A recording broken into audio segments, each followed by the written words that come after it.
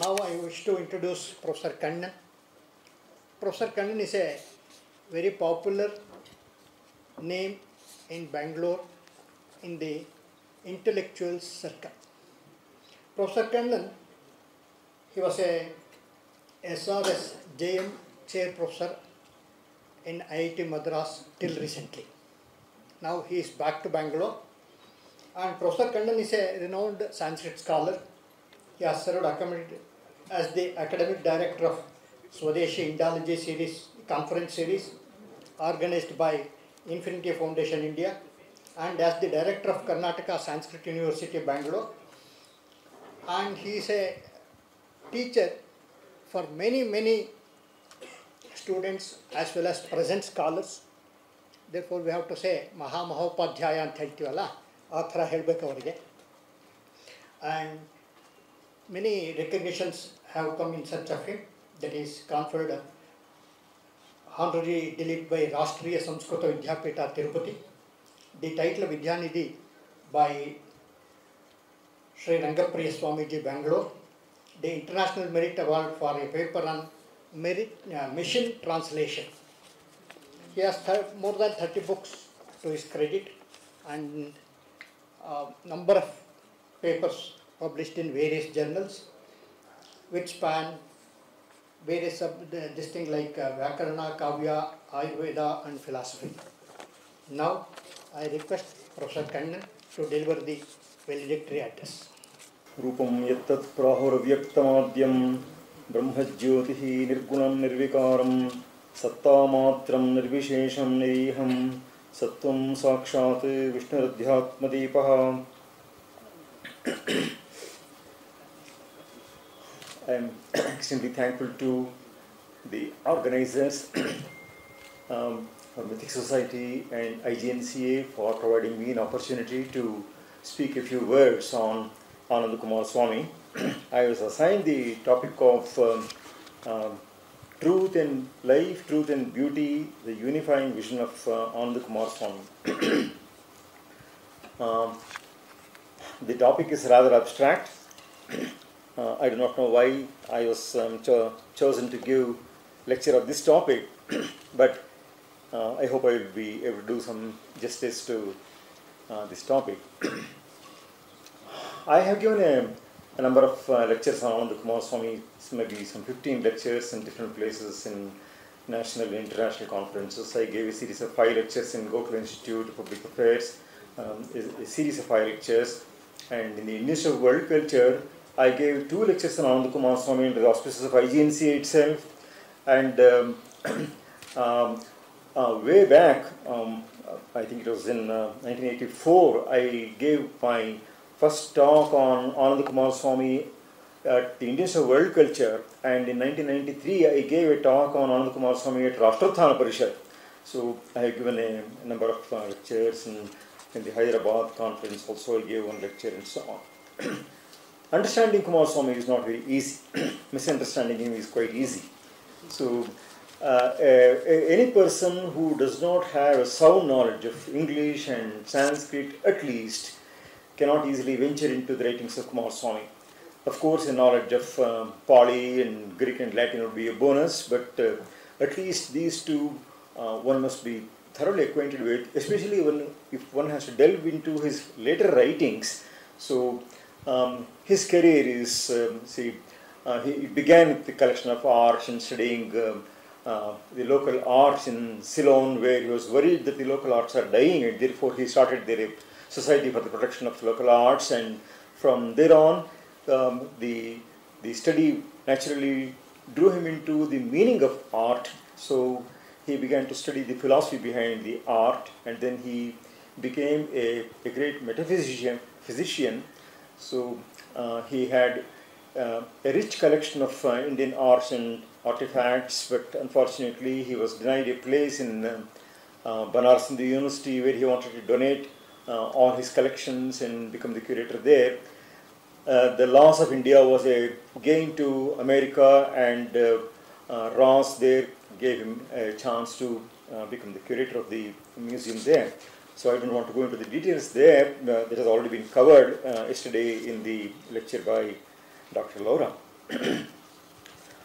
I'll be touching on 4 themes. So I have been told that I must finish in about 30 or 45 minutes, and I'll try to be as brief as possible. Naturally, one cannot do justice to an abstract theme in such a small span of time.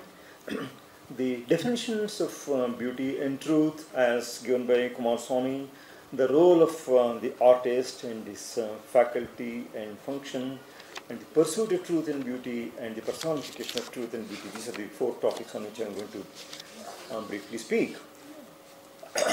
We are all familiar with commonplace statements regarding beauty as beauty is in the eye of the beholder.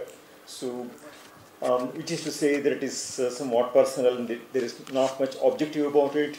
And David Hume gave a better touch to it, saying beauty in things exists in the mind which contemplates them. So, raising the level from the eye to the mind.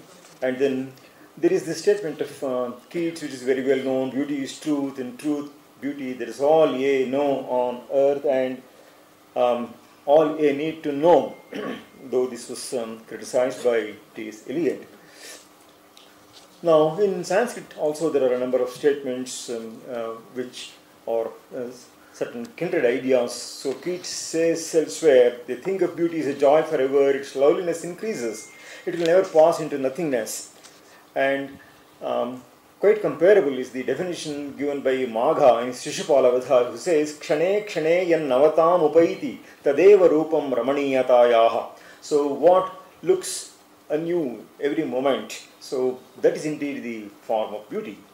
And we have the statement of Bhasa, who says, Sarvashobhaniyam surupam nama. So good beauty looks fine in all circumstances, which is itself improved upon by Kalidasa, who says, Kimivahi mudhurana mandanam nakritina. What does not provide grandeur to what is naturally beautiful? And we find many statements. So, for example, in Vrichakatika also we have the statement, Nahya kritihi susadrisham vijahati vrittam. So, what is truly beautiful will never shed its true state of beauty, and so on. Of truth, there is one beautiful definition in the Mahabharata which says, Yad bhuta hitam atyantam yetat satyam matam mama. So generally we consider truth as being true to fact, but the Mahabharata says that one must also consider what is indeed conducive to the welfare of a person, and that alone can be the truth. Coomaraswamy refers to the concepts of beauty and truth at their pristine levels. So, for which he takes the reference from Shukranitisara. So, we had some comments about Shukranitisara being an inauthentic work and so on. Now, that debate was generated because of the first edition of Shukranitisara by Gustav Apper, so who had a very great admiration for India and Indian heritage, and he wrote a paper saying that the first formula for gunpowder was provided in India in Shukranitisara, and the claim to that credit was generally taken by the Chinese, and therefore naturally people who were not appreciative of Indian glories, they began to write articles against the same, and they said that Shukranitisara is not an authentic text, and or at least that such portions as deal with gunpowder must have been later interpolations and so on. So it is because of these political issues that the work was branded as dubious, but on the other hand, it is a work not only dealing with Arthashastra, it is Shukranitisara deals with Arthashastra, but also deals with, for example, 64 kalas it deals with. Therefore, it naturally has a say on what is true art. And he provides a definition of beauty there. He says, Shastra manena yo ramyaha saramyaha nanya evahi. So, what is beautiful as per the Shastric standards? In fact, Coomaraswamy, an expert in etymology, shows that what is normal is what conforms to norms. So, that is the beautiful analysis that is given by Coomaraswamy, and this statement by Shukranitisara also states the same thing. Shastramana vihinam yat aramyam tad vipashchitam. So what does not conform to the Shastras is not to be considered as ramaniya. Ekeshameva tadramyam lagnam yatra cha yasya hriti. So what others, the ordinary, the lay declare as beautiful is something that just appeals to them and is not something that conforms to Shastric norms. And the text also says that the artist who makes a sculpture of a divinity, even if it is not Sulakshana, it is more honorable than one that is done, for example, for a human being, even if it is Sulakshana. So, api shreyaskaram dhranam deva bimbam alakshanam salakshanam martya bimbam nahi shreyaskaram tada. And therefore, the theme that artists pursue is also something to be taken into account.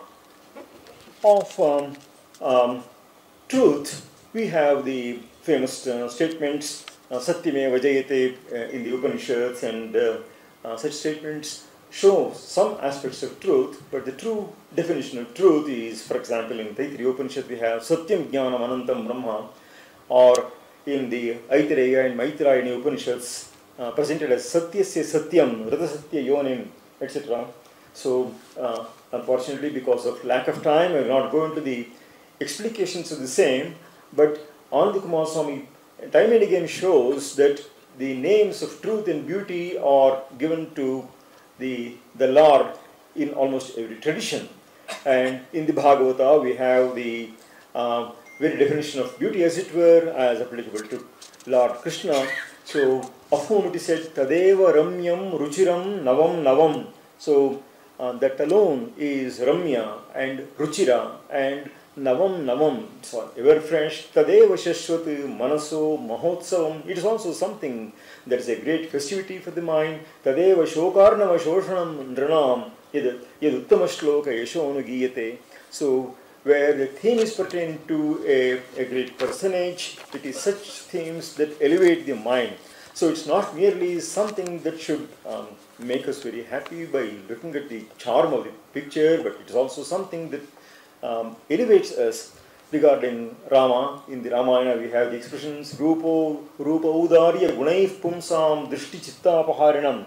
So the Rupa of Rama is Drishti Apahari, and the Audarya Guna is Chitta Apahari, and therefore both his appearance and his character and conduct were things that appeal to the mind and the heart of people. And it is said that when Rama entered the forest in the Aranyakanda, the sages themselves were wonderstruck at the extraordinary beauty of the handsomeness of Rama. So, Rupa Samhananam Lakshmim Saukumaryam Suveshatam Dadrusharu Vismitakaraha Ramasya Vanamasinaha. In another Upanishad it is said that it is those very sages who were captivated by the handsome person of Rama. So they prayed for their birth once more, so that they have a close embrace of the Lord, and it is said that it is they who are born as the gopis. Now the combination of the true, the good and the beautiful is generally ascribed to Victor Cousin, also a French writer of 19th century. So, du vrai, du beau et du bien, so is the expression that is framed by him. And it is said that Indians derived the concepts of Satyam Shivam Sundaram from this writing of the French author Victor Cousin. But however, it has been found that one work which is in praise of Goswami Tulsidasa, so the work is called Moola Goswami Charita. So, written in Abhabhramsha, has the expression Satyam Sivam Sundaram. So, naturally in that language, Shiva becomes Siva. And thus, we find that even prior to the Western presentation of the idea of the combination or the unity of the three concepts of the true, the good and the beautiful, we find it already there in one of our own texts. It has even been said that the unity of these three is first found in the Greek sources, but then in the Vedic sources themselves, we find the three juxtaposed in the famous Rigvedic mantra. We have Vishwani Deva Savidur Dalitani Parasva Yad Bhadram Tanna Asuva. So in that verse we have the word of Bhadram, and then the next verse has Vama, and then the other next verse has the word Satya. So in all these we find that in the three consecutive verses, the concept of Satya, Shiva and Sundara, the true, the auspicious and the beautiful have been juxtaposed. In his excellent work, Figures of Speech or Figures of Thought, Ananda Coomaraswamy deals with a number of aspects of beauty, and there he says that beauty is not something that appeals to the mere senses, and if beauty is to be judged as something that appeals to the mere sense organs, then human beings are in no way different from animals. So what is shared with animals is rather the very nominal one, but what is intelligible is the one thing that makes the thing superior, and therefore the aspect of intellect there, the intellectual operation in Indian art itself is one article of Coomaraswamy, and the involvement of contemplation and action, so jnana and karma, in the production of any work of art is very beautifully shown there. And Coomaraswamy quotes with approval the words of St. Thomas Aquinas, who says, "Beauty pertains to the cognitive, not the appetitive faculty." The appetitive faculty are our sense organs, our indriyas. So if something is merely pleasing to the eye, that does not necessarily mean that it is beautiful. But on the other hand, what is the content, what is the message, one has to look into that also. And in this we can find an easy concordance in the famous work of Kalidasa, who says regarding the art of the stage, regarding Natya, he says, "Devanam idam amananti munayaha kantam kratum chakshusham rudrene umakrata vyatikare swamge vibhaktam dvidha त्रैगुण्योद्भवमत्र लोकचरितं नानारसं दृश्यते नाट्यं भिन्नरुचेर्जनस्य बहुधाप्येकं समाराधनम्." So in that verse he says, "Devanam idam amananti munayaha kantam kratum chakshusham." Even the art of the stage is, as it were, a sacrifice. So it is a chakshusha kratu, so it is sacrifice for the eye. So whereas the real sacrifice involves a lot of difficulties. This is something that one can just sit in his chair and watch and enjoy, and therefore this is called chakshusha kratu. Kratu means yajna, and chakshusha means what can be enjoyed by the eyes, and therefore even the art of the stage and the various arts are all considered ways of not merely entertainment but also one's ennoblement. So, and Coomaraswamy brings in the works of Plato here, showing the responsibility of the artist, and that is in fact a very good message to a good many of the artists of today who have deviated from what they ought to be and what they ought not to be. So this is not to say that the freedom of expression is curtailed, but on the other hand, in what sense and in what limits the freedom of expression is to be pursued. So he says, if he represents what ought not to be represented, and brings into being things unworthy of free men, such artists should be punished or at the least restrained or exiled like any other criminal or madman. A good many of the workings of the present day artists, so which shows a high sense of irresponsibility, shows this. So Plato, without respect for their abilities, however great, would banish from society of rational men, lest from imitation of shameful things men should imbibe their actuality. And Coomaraswamy gives this example, that is to say, for the same reason that we, in moments of sanity, see it fit to condemn the exhibition of gangster films. So yesterday somebody was saying that Coomaraswamy does not refer to the films. He says exhibition of gangster films in which the villain is made a hero. See, most of our productions today are ones in which villains are made heroes. So, or agree to forbid the manufacture of even the most skillfully adulterated food. Now, would you like to consume food which is adulterated with great skill? So, we have wonderful machines which produce plastic particles just resembling our grains of rice, the grain of rice. So, would you consume such a food?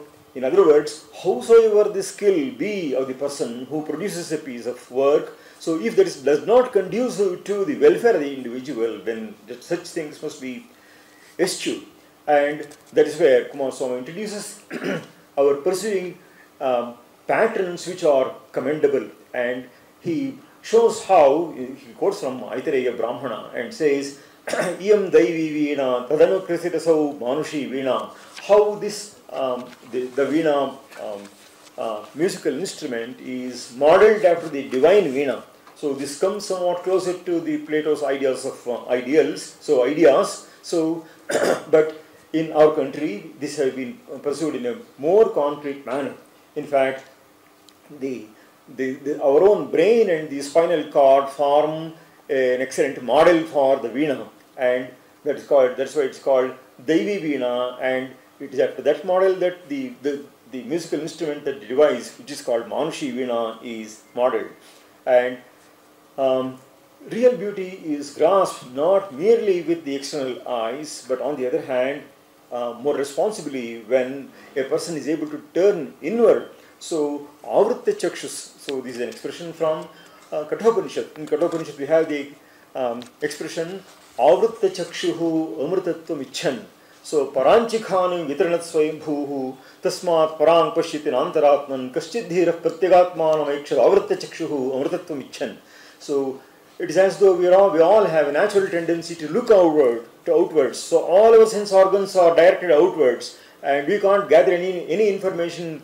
So, what is happening within us, and it is only when a person is able to turn his gaze inwards, so it is then that a person can, so it's called Jnana Chakshus and Tapas Chakshus, etc. Whereas our physical eyes are called Mamsa Chakshus. So, it is when the inner eye is opened that the true beauty is revealed. And Coomaraswamy also provides the model of the sacrifice. So, where he says if the sacrificer is confused or at doubt, then there is the instruction in sacrificial texts, Cheta Yadvam, you contemplate, look within, and then you will know what the next step is. Coomaraswamy takes the expression, man does not live by bread alone. So, and he says, what we acquire through our sense organs is something that is parallel in the animal kingdom, and to be human is certainly to be much more. And Coomaraswamy shows here that the modern anthropologists, for example, are very spiteful while they depict the tribal cultures and so on. So, but even in primitive societies, there are certain norms of life, and as another anthropologist himself by name Schmidt has pointed out, so the needs of the body and the soul are satisfied together. This is a formula that keeps recurring in Ananda Coomaraswamy's writings. The needs of the body and the soul are satisfied together. So, if it is something that we eat that is very tasty but not good for our health, then it is to be eschewed. On the other hand, it is something that is good both for our health and is also tasty. It is such food that needs to be enjoyed, and therefore the needs of the body, it is not that spirituality is something totally distinct and separate and worldly life is totally different from that. The two cannot be compartmentalized and one alienated from the other. On the other hand, it is a constant pursuit, a combination of the two that has to be one's way of life. Now, how we use our faculties, so is very well illustrated by Coomaraswamy as a model to show how we ought to lead our life. So he refers to the voice or the walk. So in communication of truth. So we employ the faculty of speech either, if we do so, that is either to convey untruth or convey in an ununderstandable way, our speech is failing us. And if our expression is also charming, by virtue of conforming to what good speech should be, it's even better. He calls it splendor veritatis. So beauty is the face of truth, the appearance of truth. Now, Coomaraswamy gives a beautiful analogy of the Vadya and the Vadaka, the instrument and the person who plays on the instrument. So the player and the instrument are both essential. We in our somatic individuality are the instrument of which the strings or senses are to be regulated so as to be neither slack nor overstrained. So there must be a certain discipline in our life so that we are neither too slack nor too overly disciplined. We are the organ, the inorganic God within us, the organist. We are the organism, He, its energy. It's not for us to play our own tunes, but to sing His songs. So, who is both the person in the sun and our own person, so as distinguished from our personality. So, he shows that your personality has very negative descriptions and origins in the modern usage. I will not go into the details. Now, the word Brahmananda Sahodara, regarding which some discussion was also made today in the morning, one must know that this was an expression coined by Vishwanatha in his Sahitya Darpana, and prior to that Kavya Prakasha of Mammata also uses a similar expression, Vigalita Vedyantaram Anandam, so and so on. So and subsequent to that, we can see that nowhere, not a single Alankarika has contradicted this, which is to say, so including Jagannatha, one of the latest Alankarikas, he says, Bhagnavarana Chideva Rasaha. So, giving a definition of Rasa, he says that Chit itself, when all its enclosures and envelopes are removed, then that itself is Rasa. So, that is the kind of definition that Jagannatha gives. Now, there has been not a single contradiction in the entire history of Alankara Shastra, so regarding this concept of Brahmananda Sahodara, where so we see that the Kavya Rasa Swada is something that bears kinship with Brahmananda, and Abhinav Gupta himself says all other types of Ananda are Viprun Matra, or but small fractions and fragments of Brahmananda.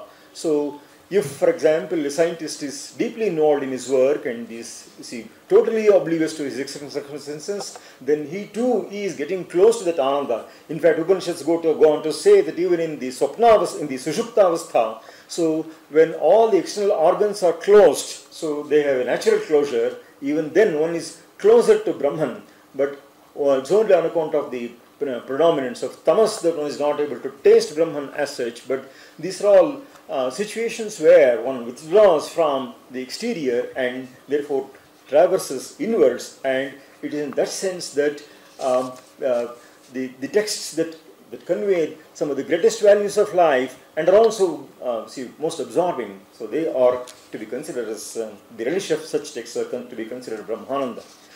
And while saying this, so he refers to the person in the sun and our own person, so which bears kinship to the Upanishadic statements, Yascha sa vayam purushaha aditye yascha so mayi sa ekaha. So such expressions are very clearly there.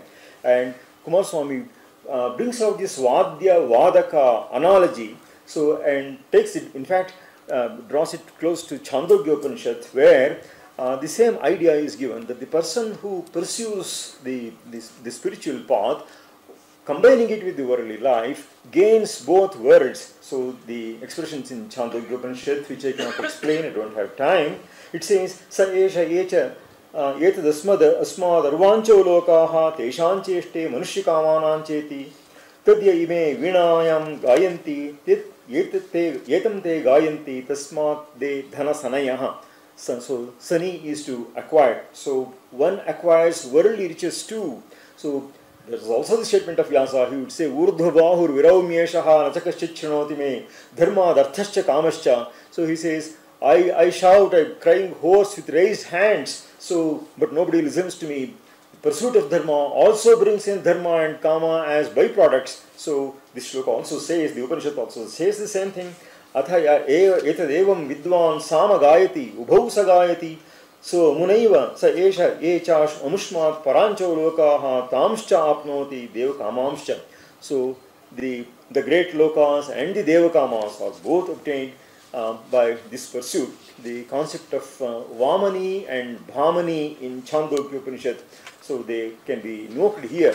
So this shows the sadhaka's way, and the other portion, the remaining portion that I show is the siddha's way. So the way of Raja. So we have all heard the famous verse, Nrittavasane Natarajarajaha Nanada Dhakkam Navapanchavaram Uddhartukamas Sanakati Siddhan Etad Vimarsheshva Sutrajalam. So Lord Shiva performed this dance. So Ananda Coomaraswamy has, of course, the name of the book itself is Dance of Shiva. And we know that from this verse, when Nataraja sounded his drum, so it is said that 14 sutras emanated from that, Ayun, Drilrik, Ayung, Ayouch, etc., which are studied in the primary school in grammar. And Coomaraswamy has 14 essays, 14 Indian essays, you see, in that book, Dance of Shiva. And Dance of Shiva is the name of one chapter there.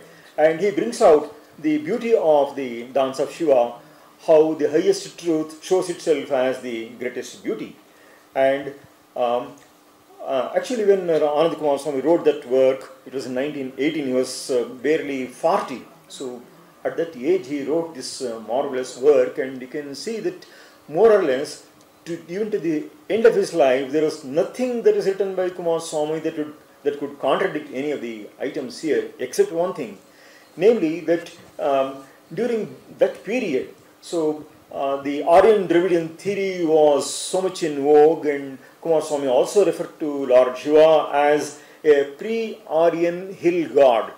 And even in this book of 1926, History of Indian and Indonesian Art, he still dwells on the theme of Aryans and Dravidians, but by the time of 1935, so he has a strong suspicion that this is a baseless theory, and therefore in his book called Rigveda as Land Norma book, so he suspects that he is very skeptical about the assertion of this kind of thinking of Lord Shiva being a hill god and so on. So, and Coomaraswamy gives a very beautiful description of the dancing Shiva. In fact, those of you can afford to get the book. It's available in many libraries, including Mythic Library, Mythic Society, and it's easily available today on archive.org. So anybody can get easy access to the book. So it's just a 15-page article. One must definitely read to see the description of Shiva there in the dancing mood. But for my lack of time, I will not go into that. And regarding the interpretation of that, Coomaraswamy says, even without reliance upon literary references, the interpretation of this dance would not be difficult. Fortunately, however, we have the assistance of copious contemporary literature. So it is not the case that Coomaraswamy is imposing some of his own ideas as explaining the symbols there, that even in the current times when the piece of art, the Chola art, 7th and 8th century AD, so even those times the symbolism was very clearly understood, and that he brings out so very well. He says, there are how many various dances of Shiva are known to his worshippers, I cannot say. There are numerous dances of Shiva, but he says, coursing through them all is the one root idea, namely the manifestation of the primal rhythmic energy. And he says, I will select only 3 to explain, namely the Pradoshanartana, and then the Bhairava Tandava and Nadanta Natana. So the last one at Chidambaram, and it is on that he focuses. Now in the Pradosha Tandava, so it is celebrated in the Mahakala temple in Ujjaini also, even to this day. So Kalidasa himself refers to the Sandhya Tandava in Ujjaini, so at the Mahakala temple there. And the Coomaraswamy gives in translation of the Shiva Pradosha Stotra. So the Pradosha Stotra is in Sanskrit, and then the Bhairava Tandava he translates from a Bengali source, and the Nadanta Natana Chidambaram he translates from Tamil sources, and therefore this is a pan-Indian theme and phenomenon, and there is a concurrence all through the country regarding the symbolism of this piece of art. So this is a divine chorus that we have. So Kailasa Shaila Bhavane Trijagajjanitrim Gaurim Niveshya Kanakanchita Ratnapithe Nrityam Vidhatum Vivanchita Shula Panam Devah Pradosha Samayena Bhajanti Sarve. Ours is a gallant lord, so he has made sit Parvati in a chair, in a simhasana, and in front of Parvati Shiva is performing the dance here. So Gaurim Niveshya, so Nrityam Vidhatum Vivanchita Shula Panam. All the gods have assembled and they have also joined the chorus. So how is the performance? So all the gods are participants in this dance program. Vagdevi, Dhrita Vallaki, Saraswati is holding the Veena, Shatamakho, Venum Dadhati, Indra is playing on the flute, Padmajaha, Talon Nidrakaraha, Brahma is playing the Tala, and Rama Bhagavati, Geya Prayoganvita. So Lakshmi herself is singing, and Vishnu Sandra Mridanga Vadana Patu, Vishnu is playing on the Mridanga. Deva Samantastita, all the gods and divinities are assembled all around. Devante Tamanu Pradosha Samaye Devam Mradani Patim. So, and the various demigods are also there. Gandharva, Yaksha, Patagora, Gasiddha, Sadhya, Vidyadhara, Amara, Apsarasam, Ganascha, Yenye, Triloka Nilaya, Sahabhuta Vargaha, Prapte, Pradosha Samaye, Haraparsha Samstaha. They have all assembled to see the Lord of Dance. He is called Nataraja or Nataraja Raja. So he is dancing, and they all love to witness that dance. So Coomaraswamy brings out in the Bengali source into English, where Kali's dance is described on similar lines, and in Tamil texts like Chidambaram Ummanikovai, and then Tirumantram, Unmai Vilakkam, and Shivajnana Siddhiyar, etc. The dance at Chidambaram is most beautifully described. So the three citations are thus indeed represented. So it's a pan-Indian understanding. So it's not a question of somebody imposing one's own interpretation or imposing fanciful interpretations and so on. Now, Coomaraswamy points out that essential significance, so we are dealing with essential Coomaraswamy. Here he is speaking of the essential significance of dance of Shiva, and as three things. So one is the play, and that is the purpose, and this is the place. So it is a rhythmic play at the source of all movement within the cosmos, which is represented by the arch. The Tiruvasi is something that shows the Prakriti, and the range of the phenomenon of movement of Prakriti is shown there. And then the purpose of the dance is to release the countless souls of men from the snare of illusion. So it is not a mere fancy dance, but it is done with a great purpose, namely the uddhara of the various souls. And the place of dance, so even in Darshana Upanishad, not merely in the Tamil sources, but even in the Upanishads, it is very clearly recognized that Hridambarantu Chin Madhyam, so the Chidambara is the center of the heart. Now in this, Coomaraswamy explicates how this image is a wonderful synthesis of science, religion and art. Mark my words. So it's a wonderful synthesis of science, religion and art.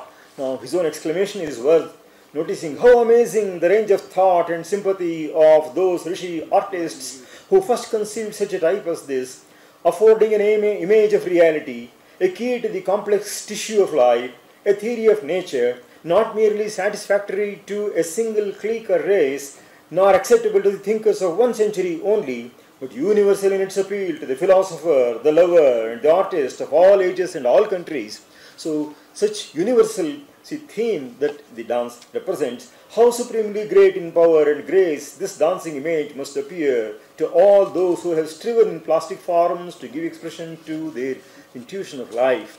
So, Coomaraswamy himself waxes eloquent in praise of the great dance. I will conclude by just referring to two small items. One thing is the kind of reactions Indian art evoked before Coomaraswamy appeared on the scene. There is, for example, the statement of Vincent Smith, who says, Indian sculpture, properly so-called, hardly deserves to be reckoned as art. He says, there is nothing like art, Indian art. So Indians have no sense of art. That is the idea that they have. The figures of both men and animals become stiff and formal, and the idea of power is clumsily expressed by the multiplication of members.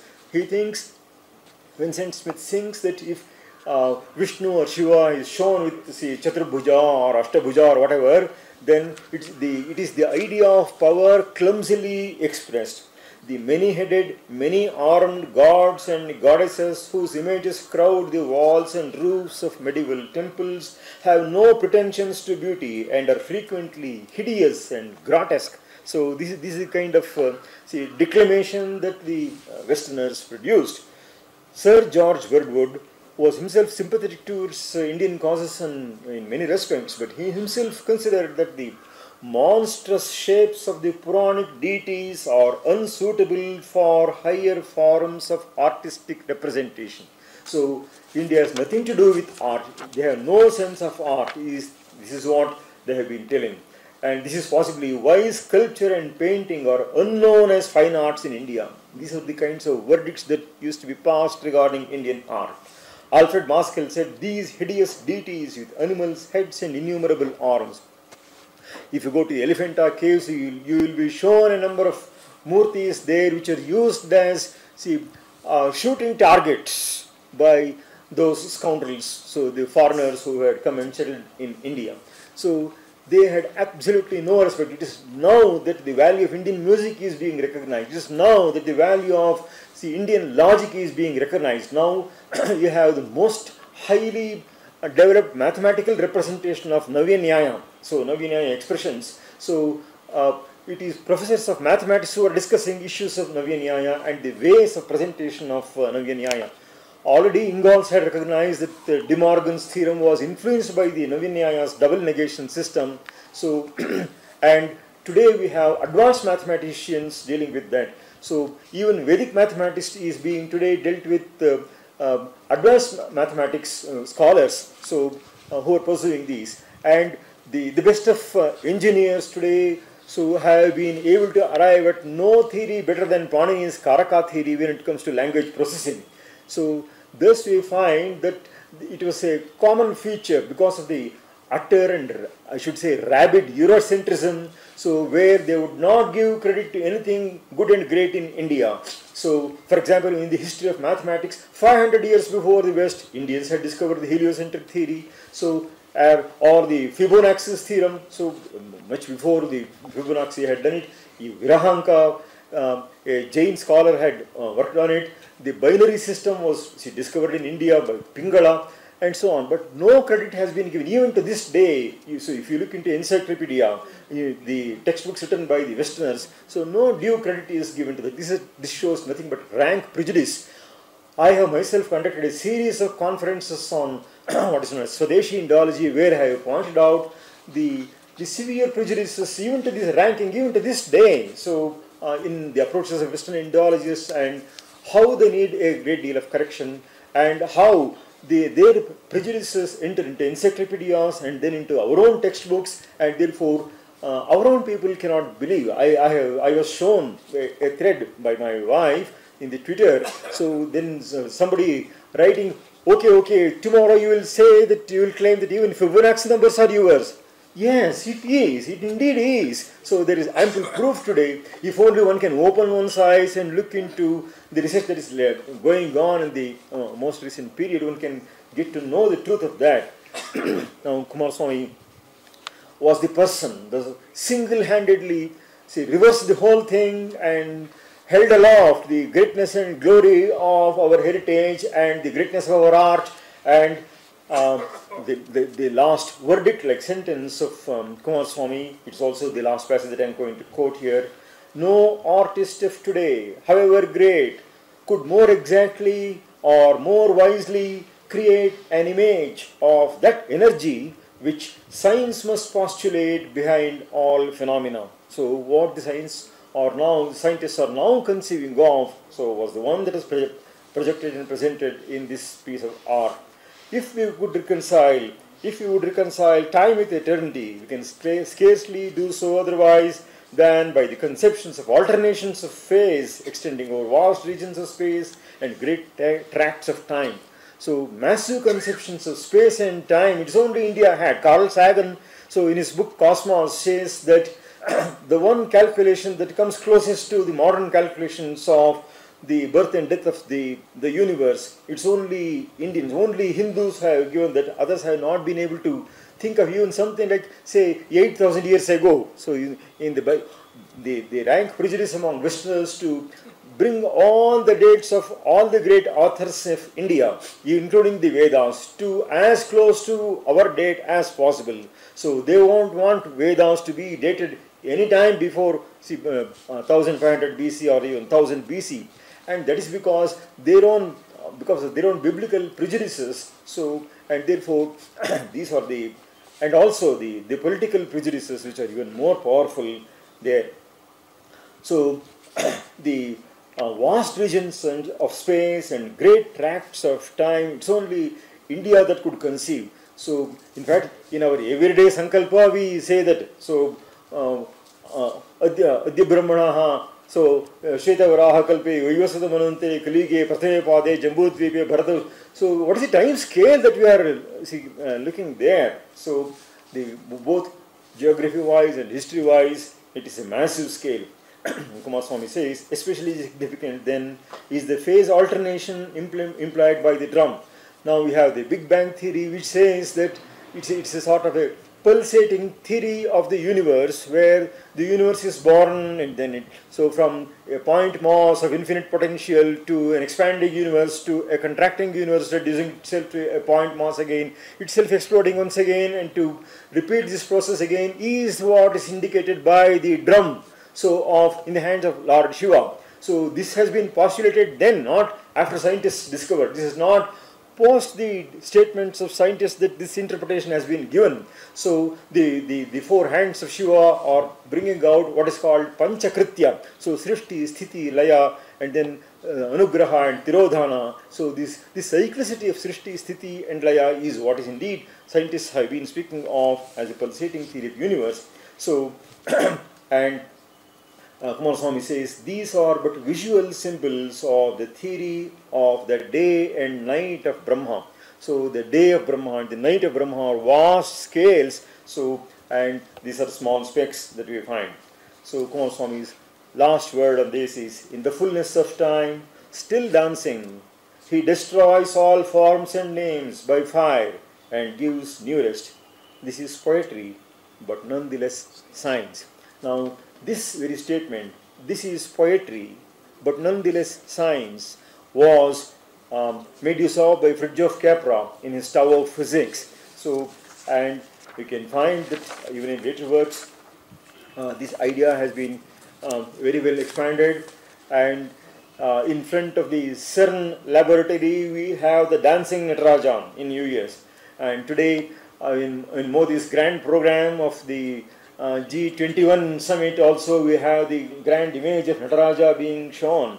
And the significance of this great Murti of Nataraja, it was to Coomaraswamy to bring us and open the eyes of the Westerners to the beauty and grandeur of Indian art, and open the eyes of Indians themselves to the beauty and grandeur of Indian art and spirituality. Namaskar. Thank you very much, sir. An excellent lecture like this is possible only for a person with vast knowledge and in-depth knowledge in Sanskrit. And we thank Dr. Kannan for this excellent valedictory address. Now it is the time to honor Dr. Professor Kannan. I request our Vice President, Dr. Kotresh, to honor the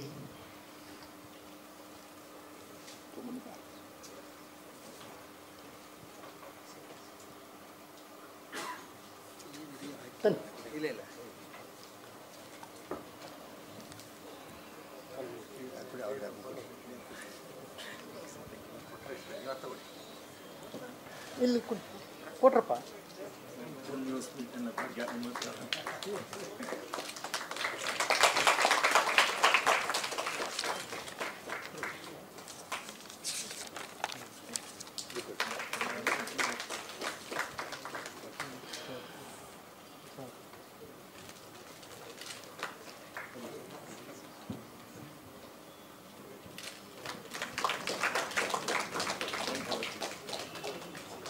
The next person to be honored is Dr. G.B. Harish. Whenever we conduct some seminar, we need G.B. Harish because he listens to our timing and he concises the entire topic to that time frame, and he does it very efficiently, effectively. Therefore, I request our Vice President, Dr. Kotresh,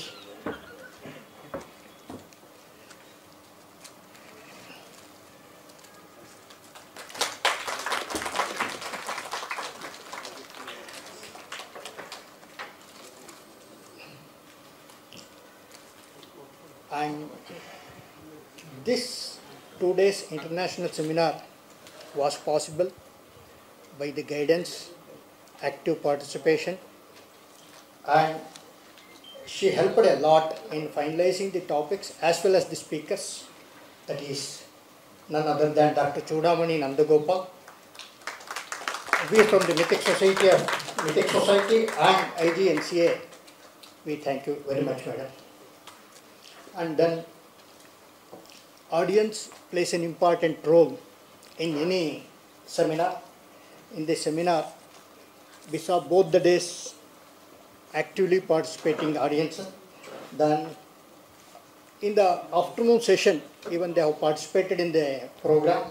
I mentioned a few names in this: Dr. Aruni, Dr. R.H. Kulkarni, Dr. Gopal Krishna, Dr. Minu, Dr. Meera Kannan, and many more scholars participated and enhanced the importance and the effect of the seminar. Mythic Society and IGNCA extend our hearty this thing to these scholars. And then this seminar was supposed to be graced by Dr. Sachidananda Joshi, Member Secretary of the IGNCA, because already it is mentioned G21 and other unavoidable circumstances he could not attend, but we extend our warm greetings to him. Then this media persons have covered this program. We extend our warm to media persons also. These type of seminars are possible.